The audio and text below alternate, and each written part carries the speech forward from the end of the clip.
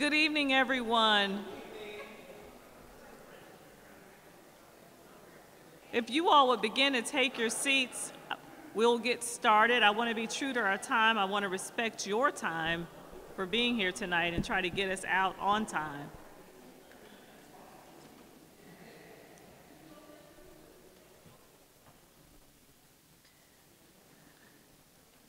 Good evening again. I am Pamela Weidman here on behalf of the City of Fort Worth as the Executive Recruiter. We're going to go ahead and get started tonight. This is your recruitment process for the Police Oversight Monitor. Tonight, you'll have an opportunity to hear from the two finalists for this recruitment.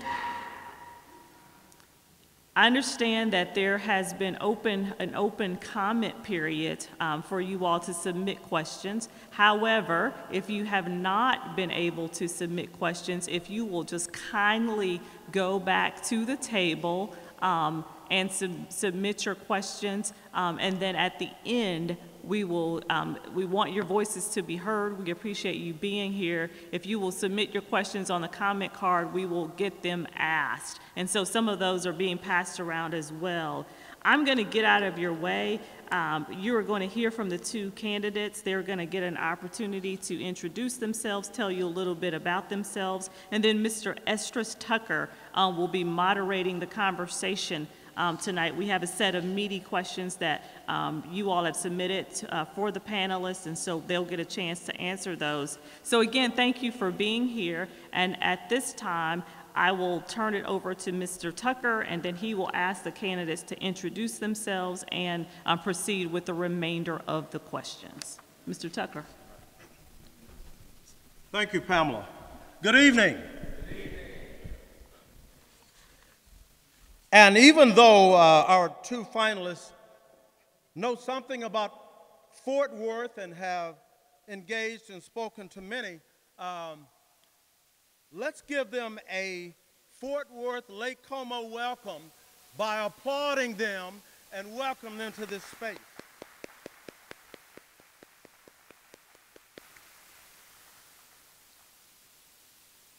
Now, I'm sure that most, if not all of you, know that the Office of Police Oversight Monitor was established in February 2020 as a way to provide oversight.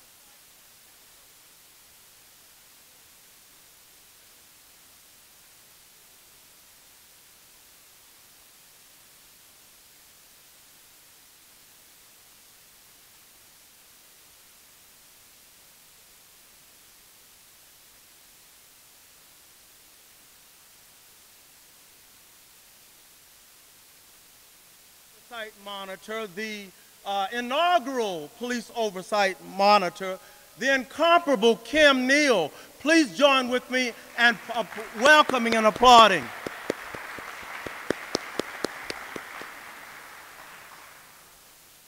Thank you, Kim, for the incredible legacy that you have gifted us. Thank you for being present today. And wow, do we have two incredible candidates to step into your shoes and beyond. So, but acknowledging and recognizing Kim Neal. And also what Pamela lifted up, I know you have questions because I see them on your face.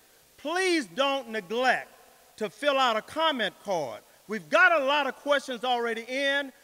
If I ask all of them, we'll be here to midnight. Some of you probably would stay. I can't stay that long. So we're going to consolidate, but every question is important.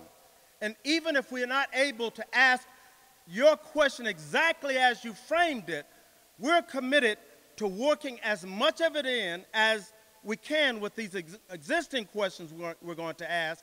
And all the questions, our two candidates will get all the questions, unless you're writing your question at midnight. If you waited that long, there's no commitment that that will get in. But please complete the comment cards now. All right, enough said. Center stage tonight will be on Michelle N. Phillips. Michelle, wave your hand. And Bonsil Succumbe. Did I say that right? Sokabe, all right. But Bonseal, I got that right. So more than likely, I will be referring to Michelle and Bonseal. I know I can get those right. So let's start off by hearing their voice with some opening remarks. And we're going to try to frame the questions and the opening remarks and closing remarks in a way that we get to hear both.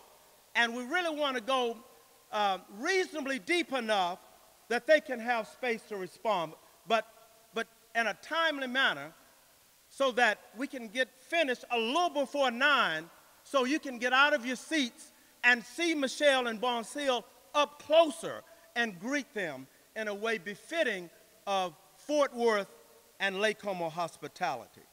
So I'm going to alternate opening remarks and then closing remarks, and each of probably about 7 questions, somewhere between 7 and 17, but probably closer to 7. So I want to invite Michelle first and followed by Bonseal for opening remarks, and probably about 5 minutes. I'm not going to stop or interrupt you, but somewhere close to no more than 5 minutes. Just some opening remarks of what you would like our neighbors, our residents to know about you and this important office. Michelle. Thank you. First, I want to say good afternoon to such an amazing group of individuals, residents, elected officials, city leaders, community activists for coming out and supporting this panel and for supporting civilian oversight of the police department. My name is Michelle Phillips. I am a practitioner of civilian police oversight.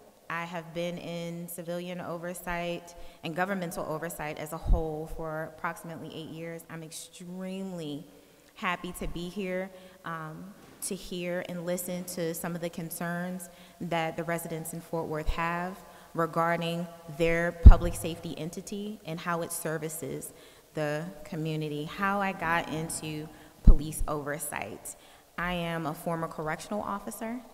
I became a correctional officer when I was 19.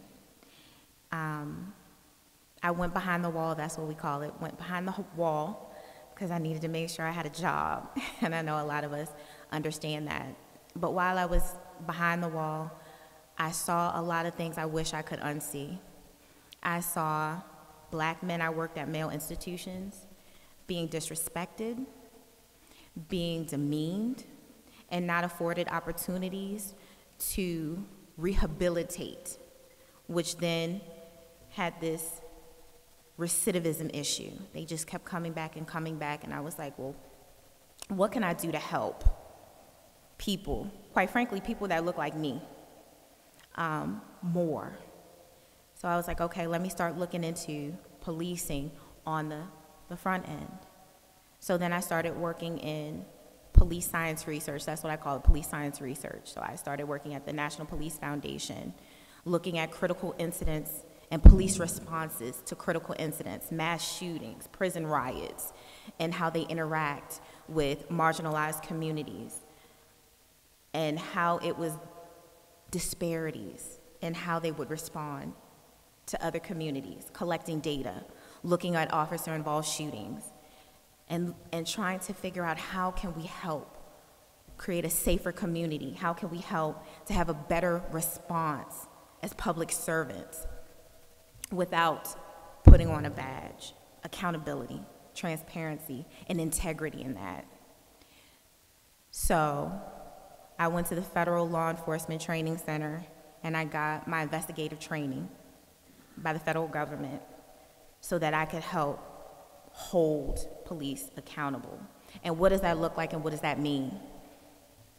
Collaborative involvement, policy reform, fair, firm, and impartial investigations that go from front to back, and making sure that the community understands that we are here and somebody is looking. When you have a police oversight entity that doesn't talk to you, that doesn't engage with you, that doesn't show you how to hold the police accountable, it's problematic. So that's why I'm very happy that the community is here, because without community, there would be no police oversight. I'm the Inspector General for the city of Oakland, and I tell people all the time, the Black Panther Party was mad and upset that they were dealing with police brutality. That is the impetus of how we started to talk about police accountability and those disenfranchised communities that needed folks to come in and say, hey, listen, police officers, y'all can't do whatever you want to do just because you have a badge and a gun.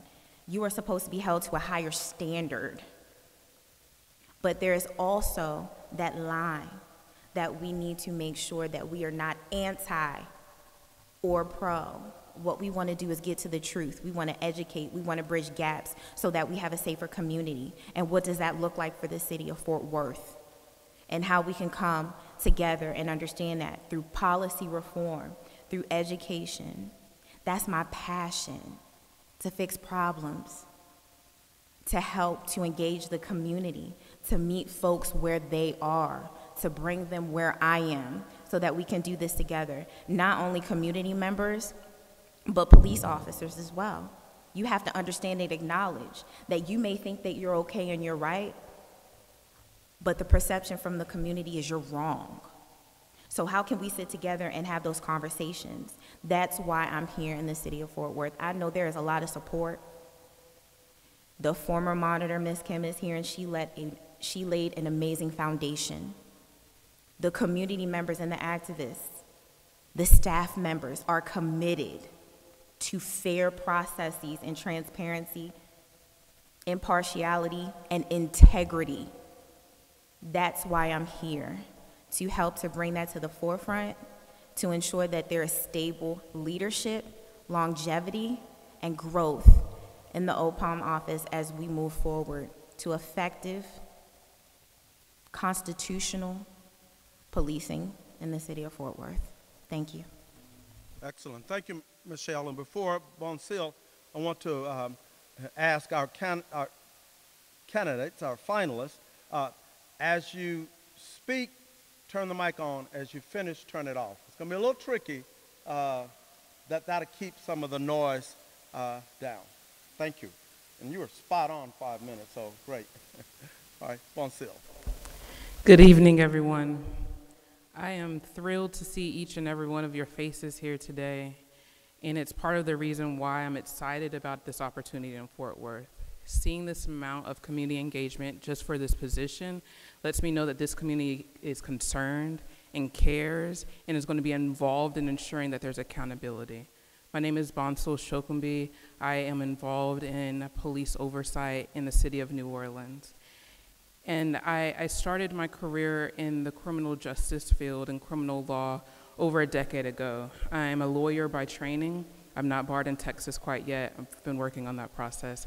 But I started as a prosecutor, and I've told this story a few times today, so forgive me if you've heard it. But I started as a prosecutor, and the very first case that I tried ended up being overturned. It wasn't because the jury didn't believe that the defendant had committed the crime.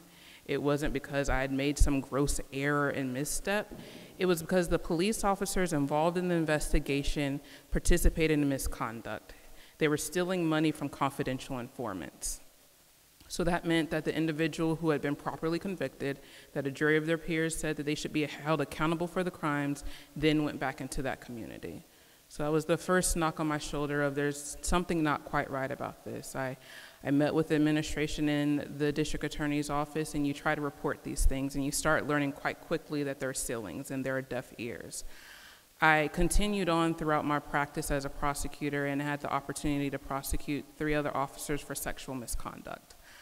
And I immediately learned what the red tape was and how that even though this officer had been accused at the time of molesting his niece, that he was still going to get paid by the department, that there was still not going to be an administrative investigation because they couldn't get all of the information that they needed, and they were going to wait until the criminal investigation and conviction was done. But there was this beautiful thing called the Officer Bill of Rights that meant there actually wasn't going to be accountability because we were out of timelines.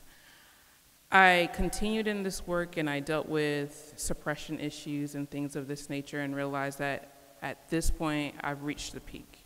I was dealing with murders and rapes, but I still wasn't being heard, and I was fixing cases in the district attorney's office that should have been fixed in the streets or in the offices of the police department. And having to deal with individuals who have lost their loved ones or been subject to harm and not being able to bring some sort of justice as we believe that exists at the time because of police failures said, Bonsil, maybe your talents can be better used elsewhere. So from that point, I transitioned into oversight directly. My first role was in community relations. I have a background in public relations, and so I said, this seems great. Let me get out of the courtroom for a little bit and breathe, and let me engage with the community that I've been serving. I was dealing with people one-on-one, but let's meet with the organizations and hear their concerns and figure out how we can address those things. I was also intimately involved in use of force. I transitioned from that role to being the chief monitor of use of force, where I monitor every critical incident that occurs within New Orleans Police Department. That means at 2 o'clock in the morning, my phone is going to ring and dispatch is going to let me know that something happened, and I'm going to get out of my bed and I'm going to go to that crime scene. And I'm going to walk step by step with investigators to make sure that that investigation is constitutional and consistent with the policies and practices that have been set forth before the department. Because I believe having real-time feedback and recommendations is better than me coming out at the end and saying, gotcha, did you know you could have done that better? Let's ensure that was done properly in the beginning. Since then, I've transitioned to being the deputy police monitor, where I oversee misconduct and discipline as well as use of force and serve as the chief of staff. Misconduct and discipline allows me to hear from the community directly. It allows for me to know the harms that are happening in the community, and it allows me to take what you tell me as the officer wasn't nice to me and was disrespectful to me, reviewing the body-worn camera footage with my intake and saying not only was that professionalism, but there's a list of other concerns that we have there. And so maybe this officer needs to be pulled off the street. Let's take your concerns and draft that in a formal letter and identify all of the allegations, the things that you just might not see, and make sure that we have real change. From there, I participate in disciplinary hearings and policy recommendations, and working with it on that level means that when I see something, I immediately give the policy recommendation. I'm proud to say that with my involvement, I have not had one policy recommendation that's been refused from the department. And I believe that that has rendered the city that I currently live in to be safer. I am in police accountability work to improve policing not only for the community, but also the police department. I am passionate about this work. I believe both of us are. I don't think we'd be sitting before you if we weren't qualified and quite frankly passionate. I think the decision is who's the best fit for this community. I am committed to doing this work, and I'm committed to doing this work long term. I stumbled upon it eventually, but I believe with my skill set and my background, it's where I'm really supposed to be. Wherever my career leads me next is where I want to be home. And Fort Worth, the Dallas-Fort Worth metro area, is where I see myself being for the considerable future. So thank you for having me here today. Thank you for this engaging process. Thank you for making sure the voices of the community and everyone involved is heard. And I am excited to see what happens with Oversight in Fort Worth. Excellent. Thank you, Bonsil. And both of you are excellent time managers, so that's a good start. We're going to start with question one, and Michelle, I'm going to invite you to respond first, followed by Bonsil, and I'm going to ask that you take about 3 minutes on this question. But after each of you have spoken, then I'll come back, Michelle, to see where there another minute if there's something you might want to add to it, and do the same for Bonsil. Question one: what do you believe the community's role in the Office of Police Oversight Monitor is? In your view, how can we in the community be involved in the process of oversight, if at all? I think the reason why we have police oversight is because of the community, because the community stood up and said enough is enough. I'm tired of being treated in a particular manner that is not constitutional. My civil rights and civil liberties are violated, and we need to continue to hear those voices. So I think community forums are very important. Open door is very important for any oversight office. Having working groups, collaborative groups. In the city of Oakland, there are ad hocs when we're doing policy reviews so that we hear from the community as we're drafting policies to present to city council that may have directly impacted you or a loved one as they interact with the police department. So these are ways that we can start incorporating the community. You can start saying, you know, this happened to me. I filed a complaint. The police officer was not held accountable. Education. Well, the police officer did what you said that they did. However, it was within policy. So then now maybe we need to go ahead and take a look at this policy so that maybe we don't need to hold this police officer accountable, but look at this pattern of practice and see if this is detrimental to the police interaction with the community and how we can change that and make that recommendation so that we have good policy reform. That's one way the community can help to start to mold what police oversight looks like in the city of Fort Worth. Additionally, inviting us to come and see some of the issues, the problems. You tell us how we can help you, how we can bridge that gap, how we can start building trust so that the community feels safer. While we're public servants, police officers are public servants too, but we are supposed to do just that, serve the public. So the community has to help mold and have a voice, but it has to be a sound voice. So having that dialogue consistently, don't just come, make a complaint, leave. Because police oversight also has to be accountable too. So you hold me accountable as I would ask you to be accountable. If there is some change that you need to see, come talk to us. Let us know what's going on because we can't help if we don't know. Thank you. Thank you, Michelle. Same question, Bonsil. And each of you, at any time, if you'd like for me to repeat the question, please, I can do that. Community is essential to civilian oversight. I believe I actually began with that before.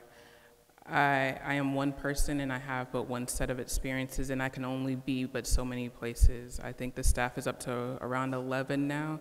There's only so many places they can be and only so many things that you're going to observe. Even in running audits and doing all of the research, there's only so much that you're going to know, but what you're not going to know are the lived experiences of the persons who have suffered the harm or even they've had positive experiences with policing. And so the role of the community is to remain engaged and to communicate with the office about what is happening so that we can move the department in the direction it needs to. And the office's role is to support you in that. Having an informed public is essential. This is the role of oversight. This is what we can do, and this is what we can't do. More importantly, this is what is happening. This is the data. This is what we can share out, and making sure that you know how to use that information. Additionally, I think it's important to inform the public on how they can be an assistant. So if you know of a harm that's happened in your own community, don't wait till business hours when you can reach Bonsil. How about you go ahead and you speak to that individual? You either help us get that information by going online or going to the website, or you bring them to my door because you're the bridge to say, hey, there's some good things that are happening down there. They're actually gonna make sure that some changes come. We can't promise anything, and they're not going to advocate for you, but what they are going to ensure that the policies and practice that are in place, they're going to be followed. What they are going to make sure is that if something did go wrong, that policy recommendations are actually going to occur. And so without having the community intimately involved, then you don't move it forward and you just simply have what's being reported out and what's being regurgitated from whoever's interest it is. You have to challenge even the data that you receive. I think we've all heard that you can make numbers say anything, and so adding voices to what those numbers are and what that actual experience is helps challenge the narrative. And that's why community is so important for civilian oversight, and it's absolutely essential. Without having the community, I don't know how much forward you can move a police department. Thank you. Michelle, about a minute. Anything you want to add to your opening words on this question? So I would go ahead and add a little bit more about what my colleague said, the data, right? There's trust and integrity and credibility in that data and the information that is provided. A lot of times we have a police report, but who writes them? The police officer, right? So you are supposed to have a voice. You have, of course, access to police reports. If information is not accurate, speak up, say something. You know, we want to empower you to speak up and to believe and understand that something will be done. If nothing else, you will be heard. And then we'll go through a process to figure out how we can best remedy this situation. We need to not feel like you don't have a voice. Please speak up and say something. That's the only way that we'll be able to get that data, whether it's qualitative or quantitative data, so that we can move police oversight forward, hold the people that need to be held accountable, and work towards a safer forward. Thank you. Bonsil, about a minute to add to your opening. Thank you. Question number 2. And Bonsil will respond first, followed by Michelle.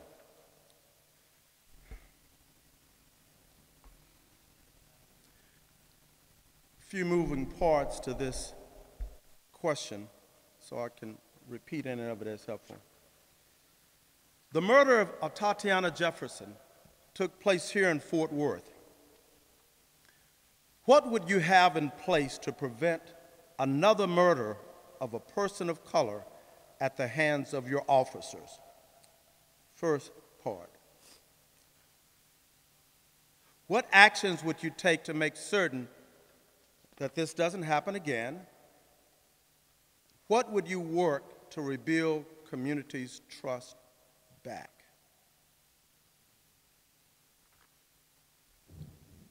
Bonsil.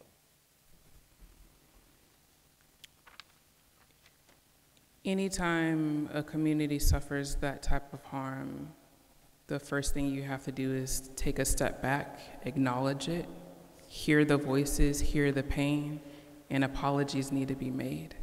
Before we start talking about accountability, before we start talking about policies, there needs to be a clear and open conversation about the pain. Now, I'll be honest, my staff has a mug for me that says feelings are not facts, and I stand by that. However, feelings are very, very important. And until you address the hurt and the pain that the community is hearing, you're not moving forward. You're not repairing that distrust. Now, if you talk about technically the policies and things that have been changed, there are a few things that I can immediately say, and I believe that they're being done, is when you look at having that type of call for service, why are we responding in that way? When we're talking about responding in hostile situations, what are the tactics that we have in place? And is there going to be accountability for those tactics? I'm just going to be frank, there were so many missteps that it seems like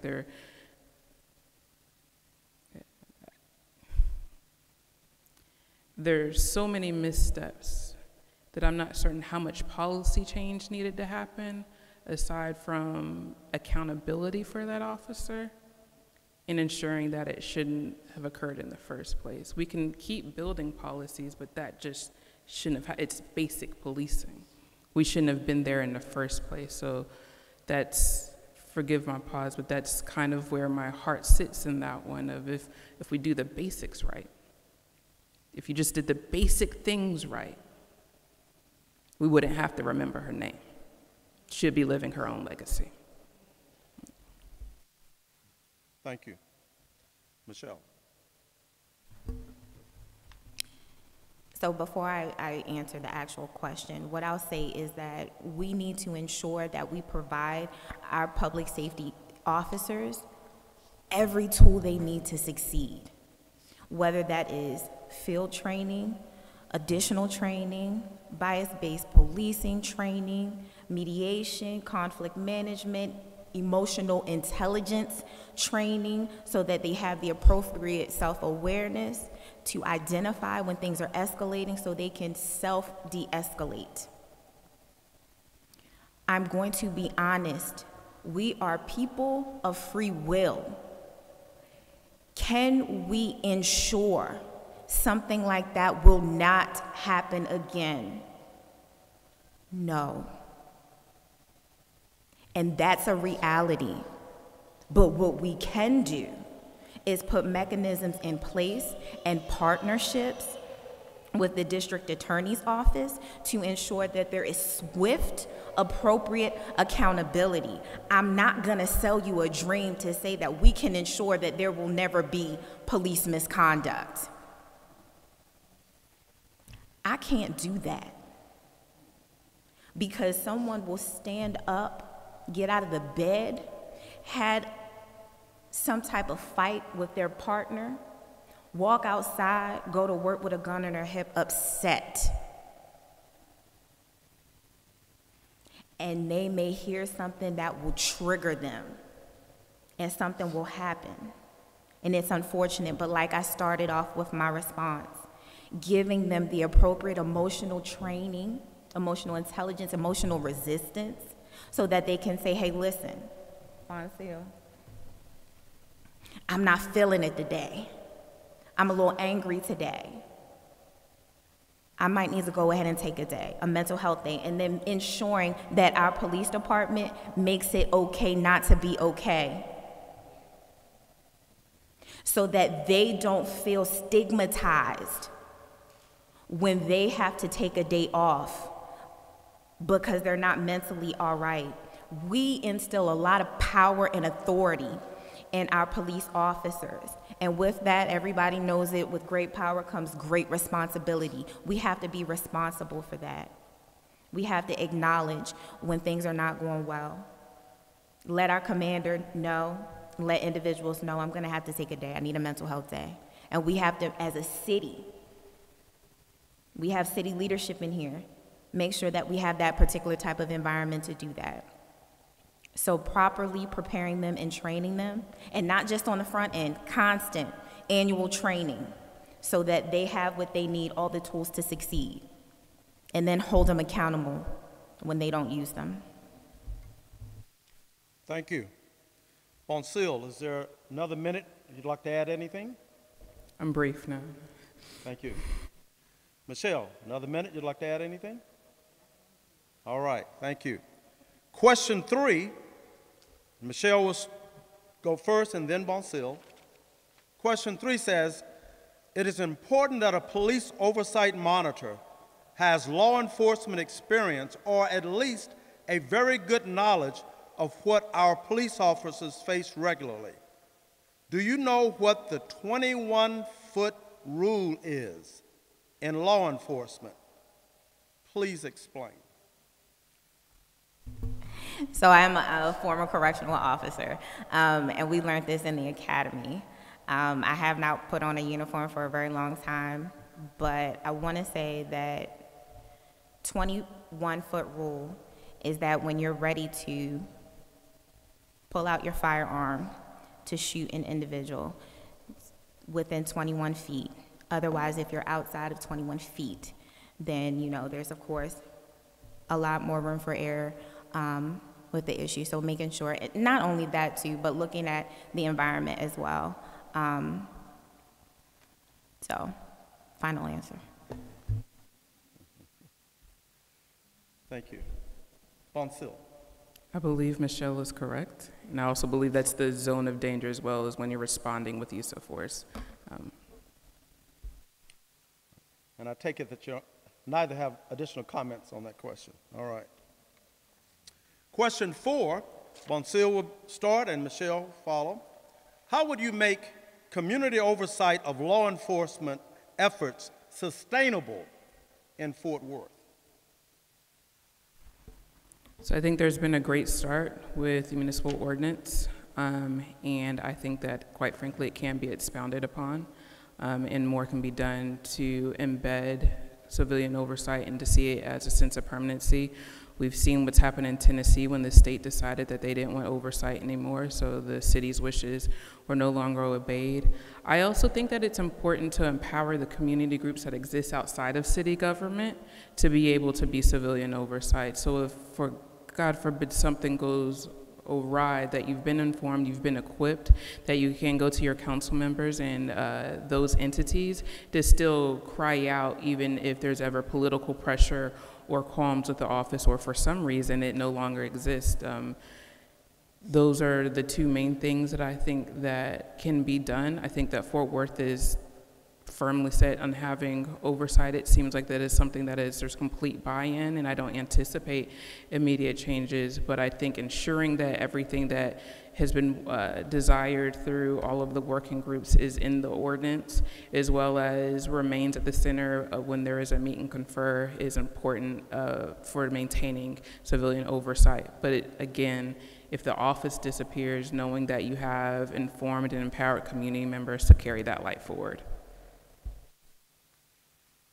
Thank you. Michelle.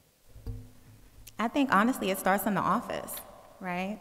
As we evolve and we grow our office, we ensure that we can sustain the work that we do and grow upon it and take that out to the community via transparent practices. And what does that look like?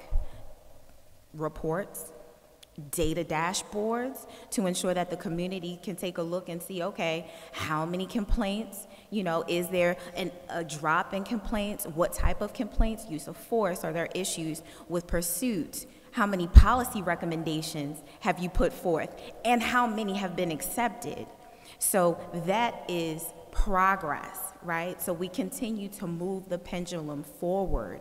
We as oversight practitioners are performance-based. I say it all this time, I say it to my staff. We are measured based on what we produce. So ensuring that we invest in our staff so that they are top-notch, because that's the credibility that we get from the community. If a community member comes and we have a transparent report on our website and they're poking holes in it, questioning the evidence, and I'm like, well, wait a minute. So making sure that it starts in our house first and let the community, the city stakeholders, the community stakeholders know, oh, they're really a force to be reckoned with. We need them. The police department, oh, there's credibility there. They're helping us to be a better police office. So showing that there's collaborative efforts so that we can have a better public safety ecosystem as we move forward and show our value and how we are supported and how we are important to the city of Fort Worth. Thank you. And since both of you are putting it all out there first go round, I will just let go of that follow-up minute. You don't seem to need it. Well done. Question number 5, and we'll begin this one, Michelle, and then Bonsil. What is your vision for the first 60 days of your tenure? First thing is first, I'm gonna go ahead and do a needs assessment, right? I don't know what we need until I know what we need. So getting the input from the community, getting the input from our staff members, seeing where the gaps are, seeing where the issues are, and then start working on a strategic plan so that we can set goals that are measurable to show what we are going to do. I definitely want to, make sure that the mediation program is implemented. That's something that Ms. Kim finalized in her last days. It's important to the community. It's a way so we can start having that dialogue. In the city of Oakland, I wrote that recommendation because we don't have one. That's a staple in police oversight and community relations with policing.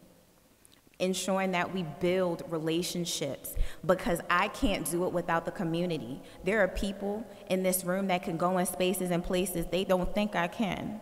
I say you don't think I can because I'm ready to go wherever we're needed to go. But I don't know what I don't know. So I think that that's very important. I'm not going to come in and say, we're doing this, we're doing that, we're doing this. No, we're going to see what's working and what we can tweak to make sure it works better, and support the staff, because sometimes change is difficult. I know Ms. Kim was very much loved and she left a staple and huge shoes to fill, but that's okay, because there's an oversight community that, quite frankly, both of us can come, fill those shoes, and run and take it to the next level to ensure that we do what we need to do. So community engagement and relations, ensuring that the staff feel supported, doing a needs and risk assessment based off of what we have, what we don't have, and then taking it to the city manager and assistant city manager and letting them know, listen, this is what I think we need to make sure that we are a viable, stable, solid office to continue to move forward. Thank you.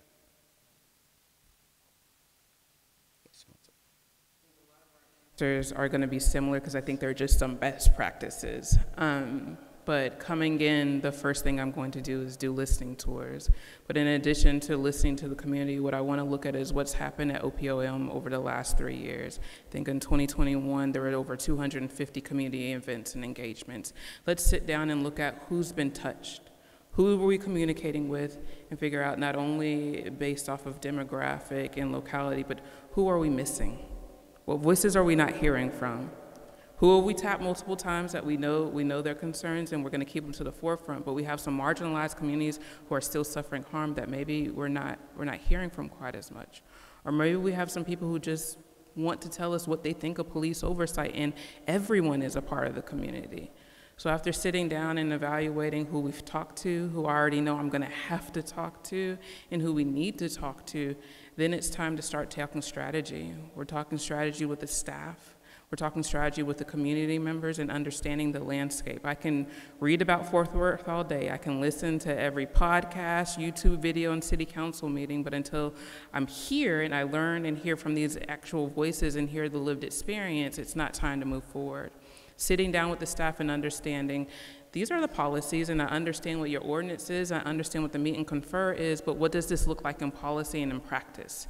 What other assistance do you need? What relationships are fragile and need to be supported?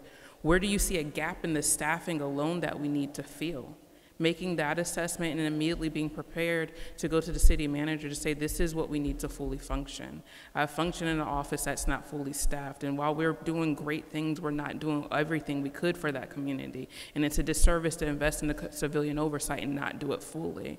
And of course, moving forward, the community police mediation program. I know that was the last thing that was done. I oversee community police mediation right now, and it's something that I'm passionate about, because when you have hurt people that want to be heard, you have to create the spaces for them to be heard. You have to give them the opportunity not just to speak to me, and not to just come to a forum and let their voice be heard, but to speak directly with the individual that they believe may have caused them harm. And so I think that's a programmatic thing that we can do immediately, but in the first 60 days, I'm listening, I'm learning, and I'm planning, and then it's gonna be time to execute a little bit thereafter. Thank you. Question 6, Bonsil will respond first, followed by Michelle. How much experience do you have in leading, directing, managing, and reviewing fact-based investigations? Please provide a qualitative response. So I'll own my shortcoming up front. I'm not an investigator, I'm a lawyer by training. But I have been reviewing investigations, whether it be criminal investigations or misconduct investigations, since June 2013. Criminal law is what I do, it is what I know. Law enforcement is what I know. I can look at a report in 5 seconds and tell you issues. I can tell you where the missteps are and things that might be trying to skirt away. So I've spoken a little bit about my background as far as being a prosecutor, and I've spoken about it involved in misconduct. My level of involvement in the investigations isn't reviewing reports, it's actually walking hand in hand with the investigations to make sure that they are quality and constitutional investigations, because there's two sides to the level of oversight. It's not only are we holding the police officer accountable or making sure that they have a fair investigation, but it's making sure that the investigation that's occurring is actually thorough and quality. And so I've been doing that work day in and day out since September of 2018. I'm not an investigator. I've received some training in that regards, but my specialty is in being able to review and monitor that, and I think I'm qualified to do that as it fits under the model of oversight in Fort Worth at this time. Thank you. Michelle. Well, I'm an investigator, and it's no slight at all. The young lady sitting next to me is absolutely amazing and phenomenal and fully qualified, but I grew up in an investigative model. In the city of Baltimore, we have an investigative oversight model. So I was a special agent, a line investigator, and I worked my way up as we call it a SAC, a special agent in charge, then an assistant inspector general, the deputy inspector general, and then now I'm the inspector general for the city of Oakland. But I got my formal training as an investigator at the Federal Law Enforcement Training Center, Glencoe. We call it FLETC. And I oversaw in the city of Baltimore the intake complaint process. So I helped to triage the complaints, ensure that they're the appropriate jurisdiction.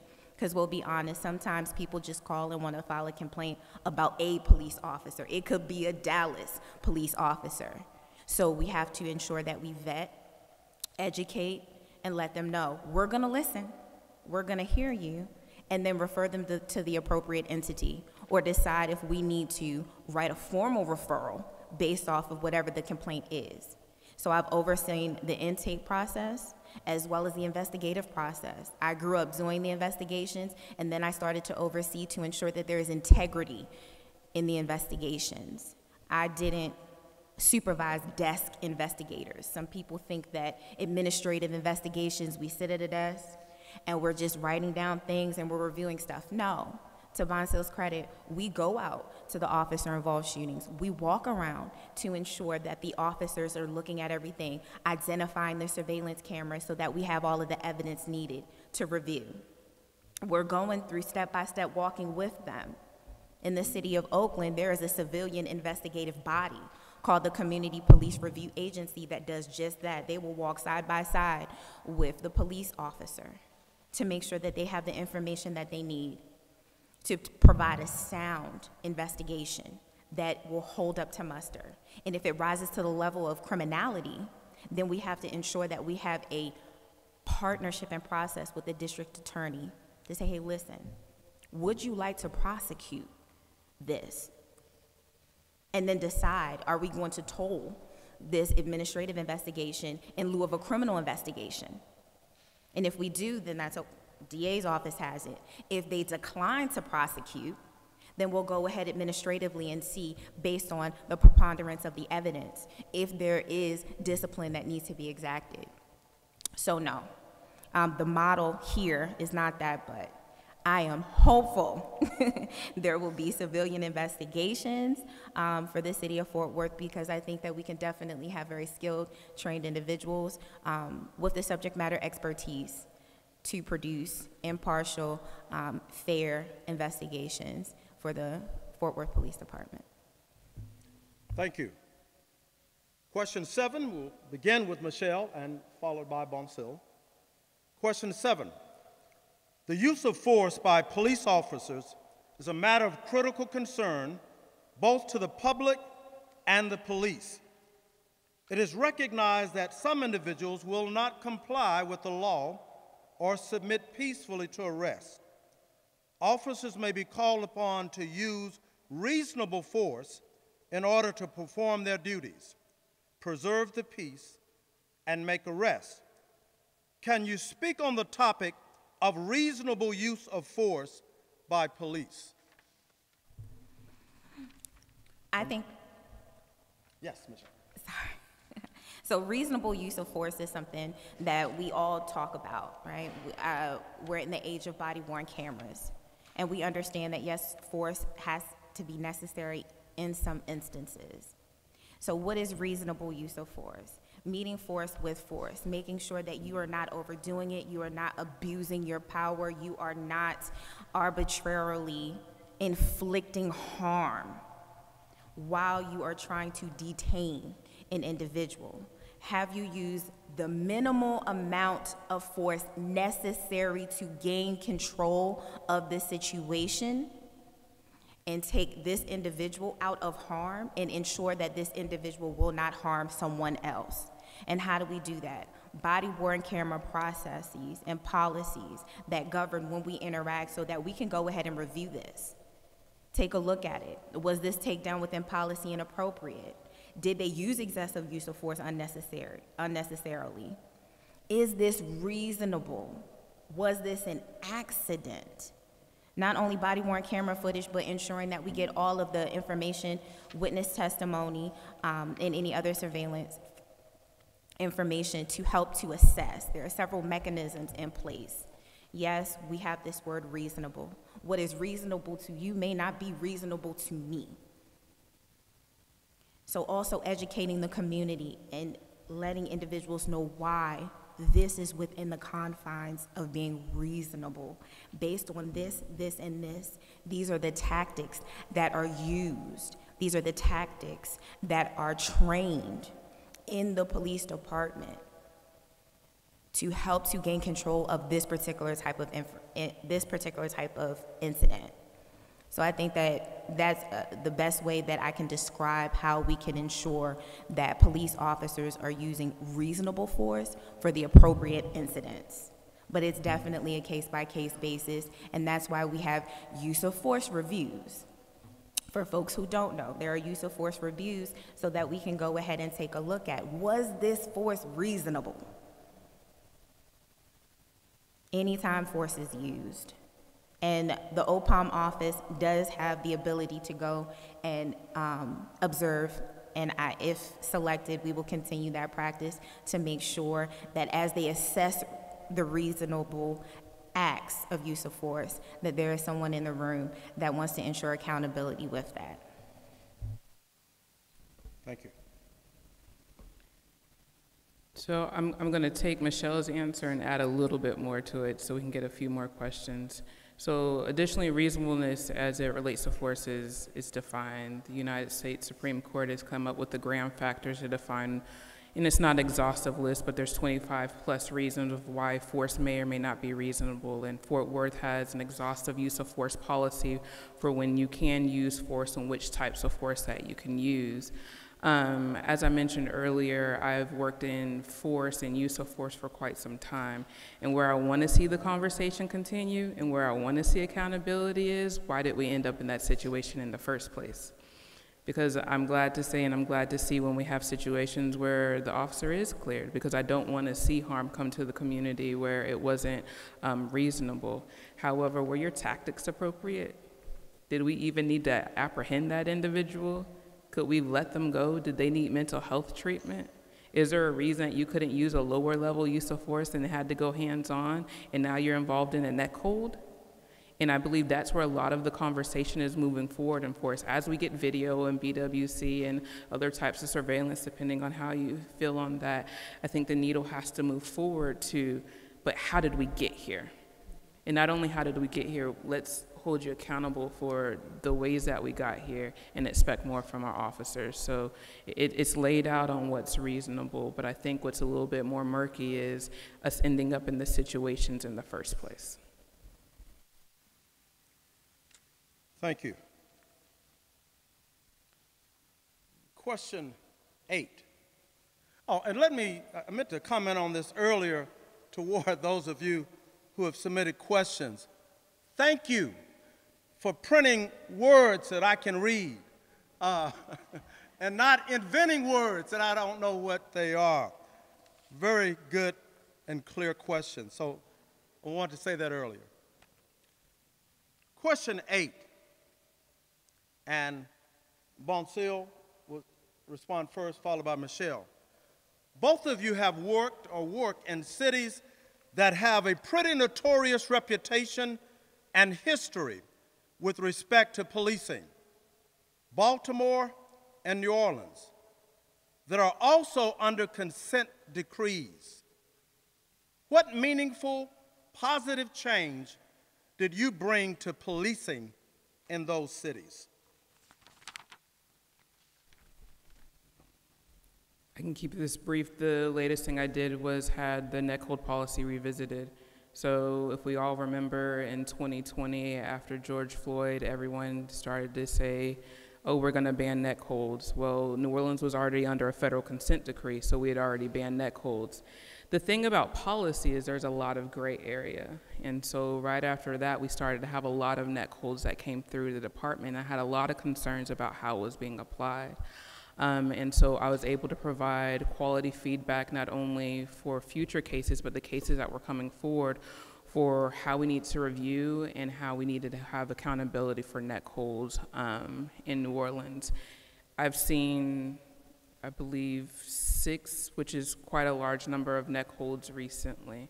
And I've seen discipline for officers, letting them know, I get that you're a great officer, I get that you've been here 26 years, but a knee on the back of the neck, which is something that technically within the policy would have just kept going through, though we said we had a ban, I was able to recommend that those things are being considered, that it doesn't matter how long we're sitting there, that we don't need to count the minutes and the seconds to say that it's problematic. You don't need to end up there in the first place. Some things lead to death. And so I've contributed to a lot of change in New Orleans. I am proud to say I haven't had one policy recommendation that's been refused. I have a great working relationship with the police department, and I believe they respect the work that I do. I have helped improve community relations time and time again. I've held the hands of crying mothers with their homicide investigators, helping them get answers.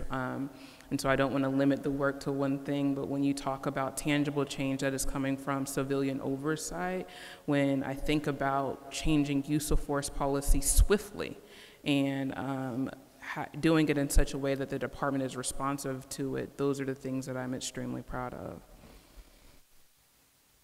Thank you.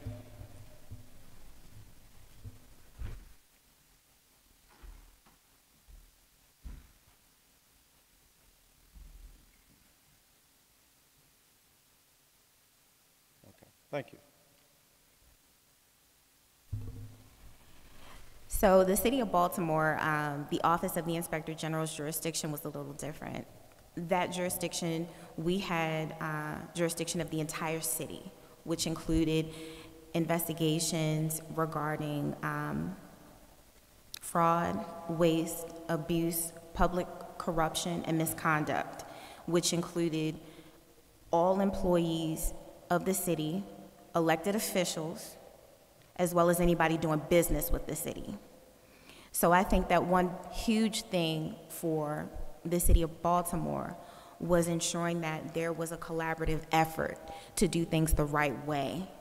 Because we talk about the police department, but the police department in different municipalities, the chief reports to the mayor or the city administrator. So is there accountability there? You know, are they allowing certain things to happen because it is in their best political interest? And I'm not gonna make this about politics by any means, but the way that we help to bridge that gap and to help to change policy was to make the Office of the Inspector General independent and make sure that we were in the IAD. As we had jurisdiction, we entered into an MOU with the Baltimore City Police Department. The commissioner at the time and the Inspector General initiated a memorandum of understanding as to how we would move forward collaboratively with investigations, so that as the police officer is in there interviewing a witness, there is an OIG special agent in there also listening, allowed to write down questions to be asked. There are a lot of protections. We also started talking about recommendations as they were negotiating the FOP contract. Made recommendations about how police officers spend their time and holding them accountable, because quite frankly, we also need to think about how they respond to us out in the field. What mechanisms are they using? Are they abusing the vehicles and mechanisms that city taxpayers pay for, right? Are they misusing them? Are they using them as weapons in pursuits? And looking at the pursuit policy to ensure that there is not unintentional casualties. Is the crime appropriate to pursue that this particular police officer might pursue someone and a crash happens? Somebody passes away because of a traffic stop, a minor traffic stop. So those types of recommendations, the IG's office continues to move those recommendations forward to City Council as well. A lot of those, if not most of those, from the commissioner at the time were enacted, and then they helped to collaboratively work with us, and there was a lot of support from the city administration and elected officials. So that's a huge way that we could move forward, and I know we do the same work, so a lot of stuff we're just mirroring the same thing. I think Fort Worth did a really great job with the candidates. Thank you. Thank you. Question 9. Begin with Michelle and then Bonsil. This question leans into the future. So you're hired Office of Police Oversight Monitor. And once in that position, you notice that your resources are limited, which result in you not having the ability to change anything within the community or hold Fort Worth Police accountable. What would you do? Oh, we organizing. We're getting every one of y'all in here because there are elected officials in here that approve budgets. So one thing I want to be is impactful. I'm not one to be used to gaslit a community. I'm not one to sit here and just collect taxpayer money and not be effective. So I'm going to talk to every clergy member, every activist, every victim of police misconduct and say, hey, listen, you guys we wanted this. We wanted to ensure that there was appropriate accountability, and they're pigeonholing us. I'm laying off my staff. We cannot effectively get things done. So we need to apply pressure on the stakeholders. I know y'all in here. I appreciate y'all, and we're not in that situation, and I thank y'all for the support of police oversight. But should that situation happen, we are public servants. Public safety is important. Accountability is important. Transparency is important, and it's important for you all. It's important to ensure that there is constitutional policing in the city of Fort Worth. And how can we do that? When you freeze our budget, when you decrease our funding, when you won't allow us to have training and professional development for the staff members who willingly want to help to change the way that policing is in Fort Worth. So we'll definitely organize. I'll use the community partnerships, and we won't all be outside. So that's how I feel about it. And I'm just gonna be honest, because don't claim you want something, need something, and you don't want to invest in it. Thank you. Bonsil. So I absolutely, the first thing that you're going to need is community support. And I think that's the point in building partnerships and relationships ahead of time, and in keeping your community partners informed and educated on what the office was already doing before things started to teeter off and pressures, whatever they may have been in this hypothetical world, come to bay. But I'll be honest, one of the things that I would love to see is secured funding ahead of time.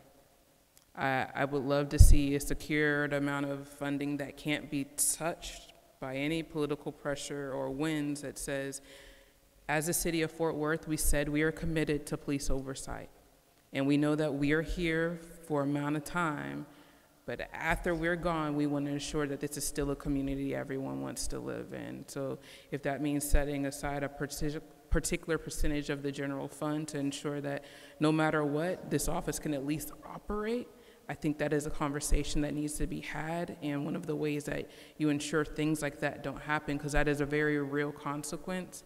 From everyone that I've met, everything that I've read, it seems like there is buy-in, but we have to plan for days when we're not here, when elected officials change, when police chiefs change, when police monitors change, and ensure that that can live on. So that's would be my plan. Also, I'll say that I'm okay with people not liking me. And so not only am I going to engage with the community, I'm going to be knocking on some doors, asking some questions of those elected officials that serve the constituents that I'm a public servant to, of how did we get here and how do we right this wrong? Because in order for me to carry out transparency and accountability and rebuild community trust, I have to be funded. And if this is what we're supposed to be about, let's do it. Thank you. Question 10 begins with Bonsil, followed by Michelle. Will you challenge the POA, Police Officers Association, when it comes to police misconduct? Yes. Without a doubt, absolutely. I can give examples, I can wax poetic, but without hesitation, it has to be done, because if not, then what's the point of having the office in the first place? Thank you. Michelle. I don't think there's any other answer than yes, absolutely. But also, I would hope that we would get to a point where we can foster relationships where we both meaning the entities, want effective police accountability. I don't understand, or would never understand, why there is evidence that supports police misconduct, and there is an individual or an entity that is saying, we do not want to hold this police officer accountable, we want to put him back out there and do X, Y, or Z. That's an absolute no. There has to be consequences to actions. So making people uncomfortable so the community can be comfortable is okay with me. Thank you. Question 11 begins with Michelle and then Bonsil. Understanding the differences between Dallas and Fort Worth, how do you ensure that you don't confuse the two separate city politics?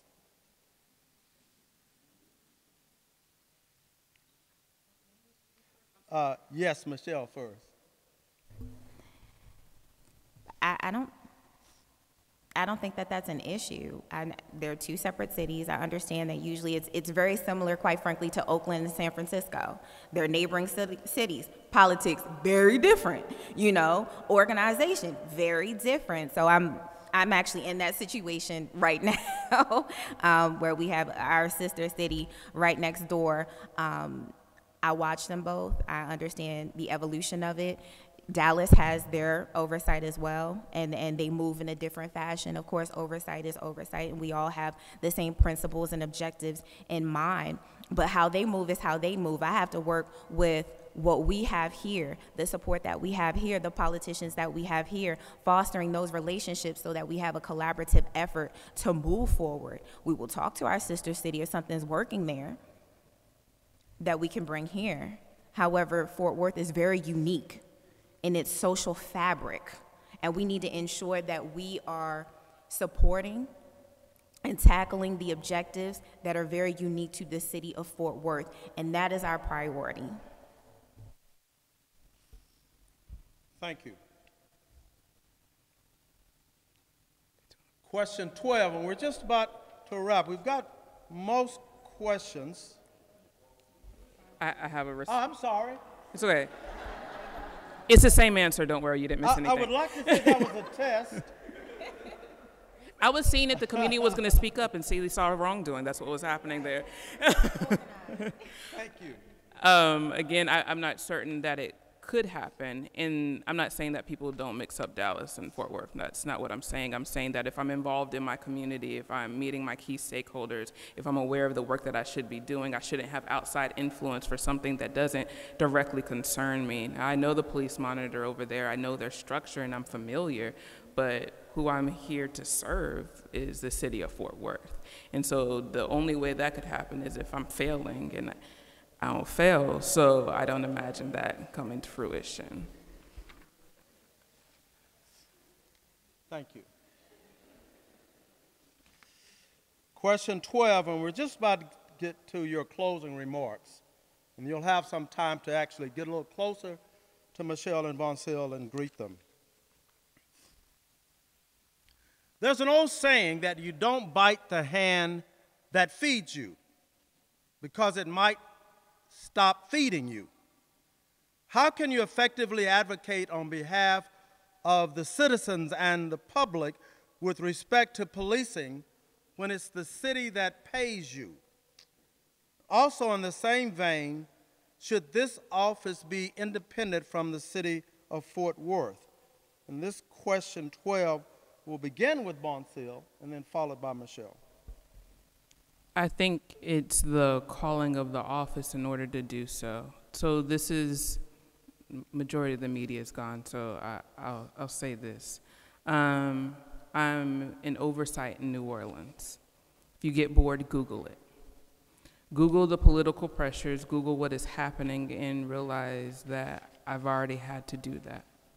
I've had to, as an office, so collaboratively stand up against investigations involving the mayor, involving city council, and have the police chief as well as city attorney frustrated with the work of the office. Now, they were frustrated, but after we went through the process, and we like to say that the process was the punishment, what they had to say is you did everything ethically, you were in accordance with your MOU, and you did what you were called to do. So I get a paycheck, but that's not my provider. I'm going to do what I'm called to do. I'm not going to rest my head at night just simply to get a paycheck, because I could go build billable hours somewhere and get a nice paycheck. So I have stood the test of time in a city that has challenged me, and I'm comfortable being in that position and standing there. There's a certain level of independence that's expected, and that's what I'm going to bring to the office. There are benefits, let me be clear, in being involved with the city. If there are some offices that don't, and when you want to talk about funding, when you want to talk about resources of engaging the community, when you want to talk about training, when you want to talk about response from the police department, it's not there. There are a lot of things, but it's if you are set up within the city who supports your office, you can go forward. And when they support your office, when the police department's wrong, because they know when they're right, you're going to say the same thing. And so I've done it. I'm comfortable doing it. And I know at some point I'll have to do it again. And if that means that I got to get a paycheck from somewhere else because they don't like it, then so be it. That's simply what it'll be. Thank you. Michelle. So any oversight job that I've taken, I always say, I come with my integrity intact. I will leave with my integrity intact. And that's the hill I'm willing to die on. That's how I feel so strongly about what we do, because in the oversight world, it's very small and our credibility is everything. So if there's political pressures to do something that is unethical, we're going to hear about it. When I say we, I mean we, because you all are supposed to hold us accountable as well. It should not come to a point where oversight has interference by anyone. There are certain things that govern how we do what we do. In the city of Baltimore, the inspector general that I came in under, she reported to the mayor at first, lobbied, got community support, got a city council member to sponsor a bill to make the office of the inspector general independent. That's an option at some point. If there is undue political influence that you may potentially see, and I completely understand there are elected officials in the room, I completely understand there is city administration in the room, but when you say that you want to invest in effective, independent civilian oversight of a police department, you have to put your money where your mouth is. So when there comes a point where you can no longer be effective because you are scared regardless of who sits in the monitor seat, you are now ineffective. And you don't need to be here. So then we have to start looking at a different oversight model to ensure that we can do what we need to do. So to answer your question, like Bonsil said, you know, we can go somewhere else. We can do this somewhere else, but our integrity is what we rely on as we are oversight practitioners in this work. Thank you. That concludes a very robust variety of questions. We're going to begin with our closing remarks and invite you to share anything of importance that you want to leave with us, that you want us to know about you and this important leadership role.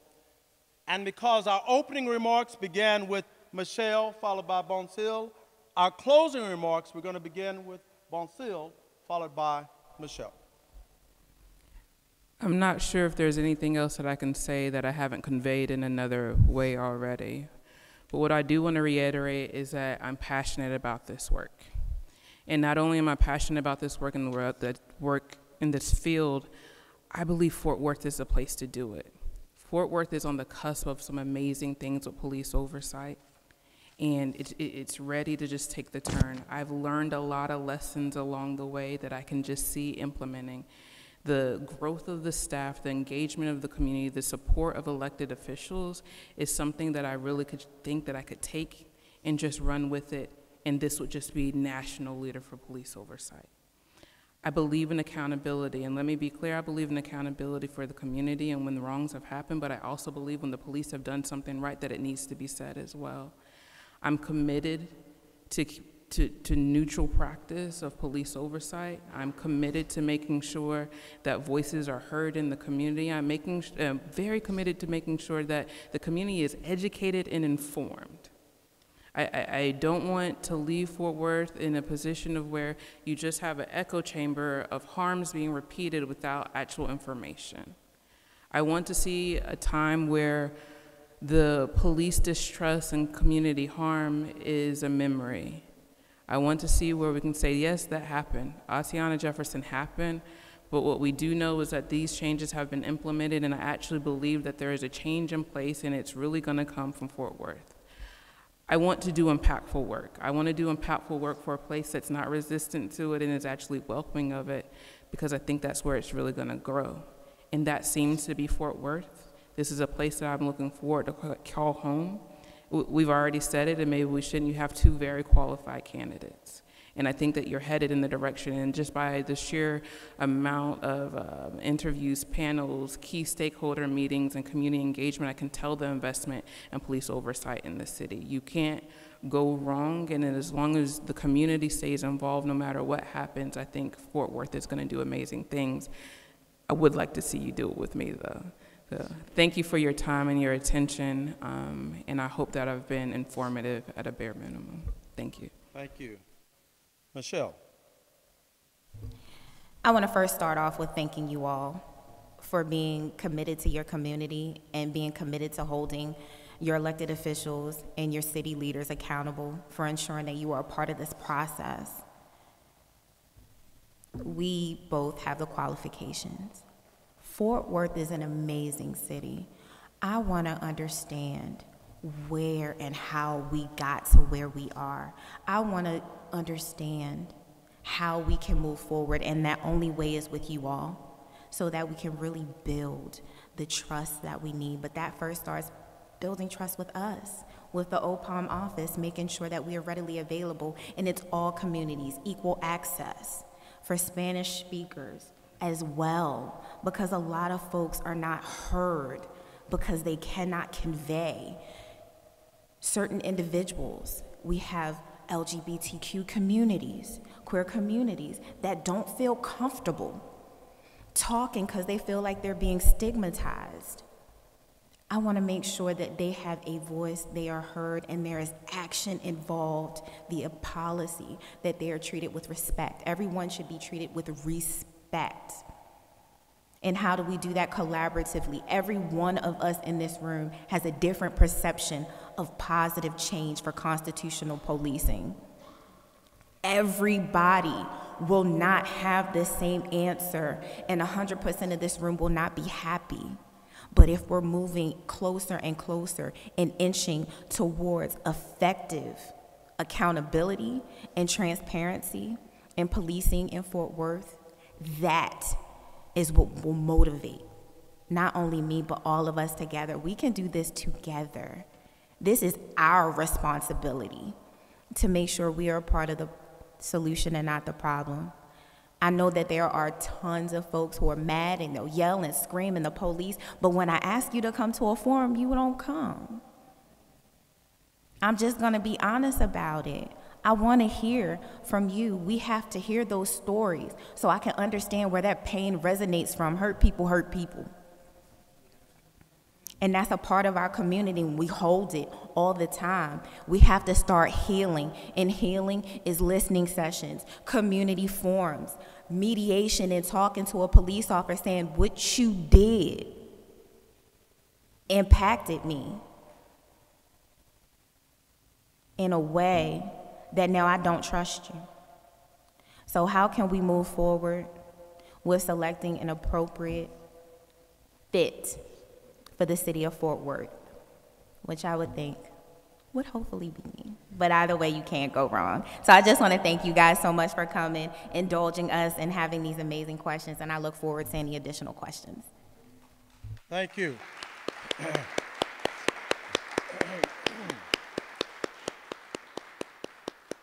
I think that's a wrap.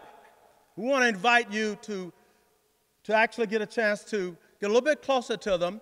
Now, I know they had a meal before coming here, but after this round of questions, they may want to eat again, the energy they brought forth. But great gratitude to our neighbors and residents, local, near, and far, for your excellent questions, for your attentiveness, for your presence. It means a lot. It will continue to mean a lot. And I'm not going to go into a lot of introductions. We have some incredible community leaders here tonight, some inspiring activists. We've got some city officials, department heads, city management. I think we know who they are. One introduction I will make. Como is in a new district, and our council member is with us tonight. Jared Williams, would you please stand and let's give Councilman Jared Williams a round of applause.